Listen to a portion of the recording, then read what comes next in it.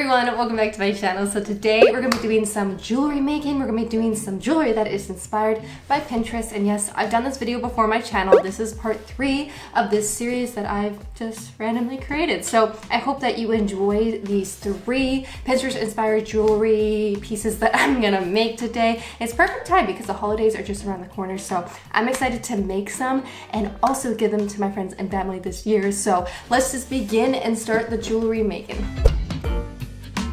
Okay, so the first thing we're gonna make are some earrings, and they're gonna be inspired by this pin right here. And I actually have the butterfly charms to make these, so I'm actually gonna make exactly this pin right here and make a replica of it. And I'm also gonna be creating some other earrings because I purchased some other charms off Etsy. So we're gonna make a whole bunch of cute little earrings for everyone, all my friends, all my family. So I'm excited for this one. This one's really, really quick. It takes like 30 seconds per set of earrings, so you can make a whole bunch for pretty much everyone in your family, well, everyone that likes earrings and wears earrings. You can make them for. So for the supplies for these earrings, you're gonna need some earring hoops, or you can have some earring hooks, whichever you prefer. You're gonna need some charms. You only need 2 technically, and you're gonna need some pliers. So the first thing we're gonna do is we're gonna take the earring hoop and we're gonna open up the little circle thing at the bottom. You're just gonna take your pliers and you're just gonna twist it open just a tad, not very much. You just want to have enough open that you can slide the charm on, so it looks like that. And then what you're gonna do is take your charm and you're just gonna slide it on. Once you have it slid on the right way, you're just gonna close that little hook back up so it's not poking out and it looks nice and pretty, and there you go. You have your earrings. I went ahead and made a whole bunch of different variations of these earrings, so you can really use any charm you want. I'm just using the butterfly one that you saw in the Pinterest pin at the beginning, so I wanted to recreate those exactly. And then these are all the ones that I created. I think they turned out really well.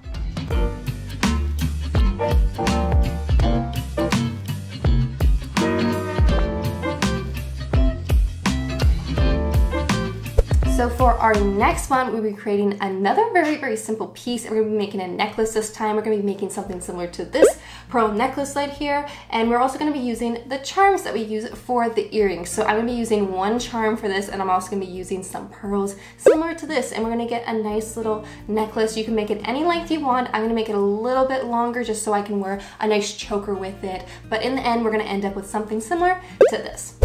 So for our supplies, we're gonna need 1 charm exactly. You don't need all these. You're gonna need some beading string. You can have the wire or the string. You're gonna need some pearl beads. You're gonna need some jump rings, and you're also gonna need some crimp beads and a clasp. Oh yeah, and you also need pliers.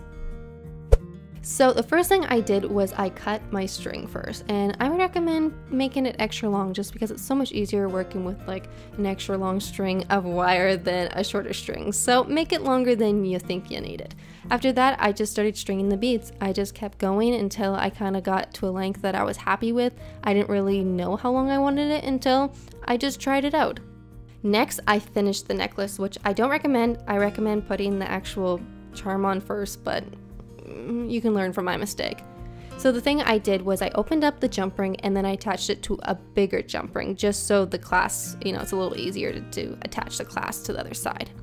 After that, I put the crimp bead on, which I didn't show, and then I put the jump ring on after, and then I looped the string back through the crimp bead, and then after that, I just crimped the bead like so as you watch me. I know I'm not very good at explaining this, so hopefully my visuals are a little bit better.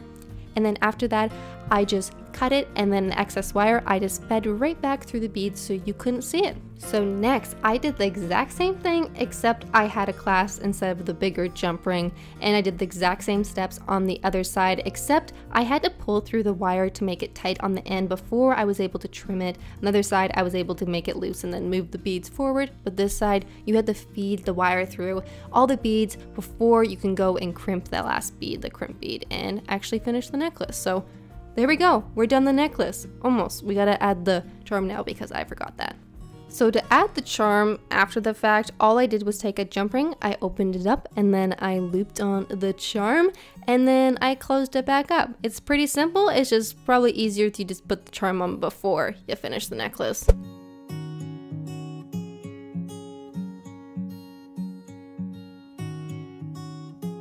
And for our last one, we're going to be creating something similar to this pin right here. This one is also very, very simple. It only is a little time consuming because you do have to string a lot of beads and do a little pattern, but it doesn't take that long. So I'm going to show you step by step on how I create something similar to this. I think it's called a daisy chain, the beading. I'm not too familiar, but I'll also link down below the blog where I learned this from, so you can go check that out if you want more additional instructions in case I'm not too clear. But other than that, let's just get into the last necklace. For our last necklace, the supplies we need are some 6/0 beads. We need some 11/0 beads. We're gonna need some beading string. We are gonna need some jump rings. We're gonna need a clasp, and we are gonna need the pliers. So the first thing we're gonna do is we're gonna grab a generous piece of string, and we're gonna grab our 11/0 beads if you want to use that size. It doesn't really matter what size of beads you use for this particular part of it. And then you're gonna want to tie a knot at the end. Don't forget to tie a knot at the end, just because you don't want the beads falling off. So yeah, after I did that, I just put a whole bunch of the beads on, and I just started creating the pattern. I didn't really count, I just kind of fed them on until I was happy. After that, you're gonna use the 6/0 beads, and this is the beads you're gonna use to make the flower. So the first thing you're gonna do is you're gonna put 5 of the color petals on, and then 1 color of the white one, and then you're gonna take the string, feed it through the bottom one, and pull it all the way through so it goes tight, just so it looks like that one, the flower thing on the left, the kind of messed up flower one. And then you're gonna put 3 more of the petal color beads, so in my case the blue beads, on to the string. And then after you're done that, you're gonna wire through, or take your string and you're gonna wire it through the bead that's next to the white bead to the left of it. And you can see what I'm doing here. Hopefully you can, because my instructions are terrible. And you're gonna pull it tight. After that, you're done. That's how you make the little flower thing. I'll have more pictures on my blog of how to do this, I guess, because I don't know that my instructions are very good. So I'll have pictures and more in depth about it, just because I don't know how good my instructions are, like I said.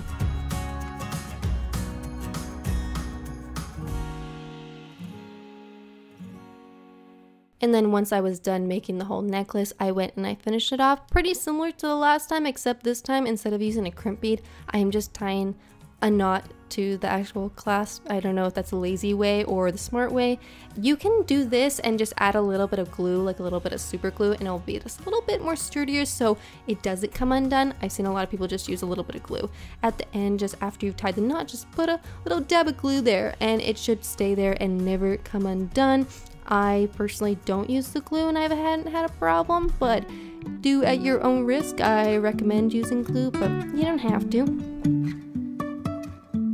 Life is a winding road, no telling where it goes. Driving through days and nights, won't stop for traffic lights. And I really wanna know, really wanna know. Well, anyways, that is it for today's video. I really hope that you enjoyed this Pinterest-inspired jewelry making video. I really enjoyed it, and I really like doing this series. So if you want to see more videos of me creating Pinterest-inspired jewelry, let me know down below in the comments to let me know that you want to see more. But again, that's it. So if you do make any of these creations, be sure to tag me on Instagram at Jenna Phipps so I can see all of your jewelry that you are making. And yeah, let me know down below which item was your favorite today, or which piece of jewelry was your favorite, or which one you might attempt. So again, I keep saying that's it, and then I keep going on, but finally, that is it. So everyone, have a great rest of your day, and I will see you in my next video. Bye, guys. So high, trusting our wings to fly. Sometimes we're crashing down, but we get up and start from the ground.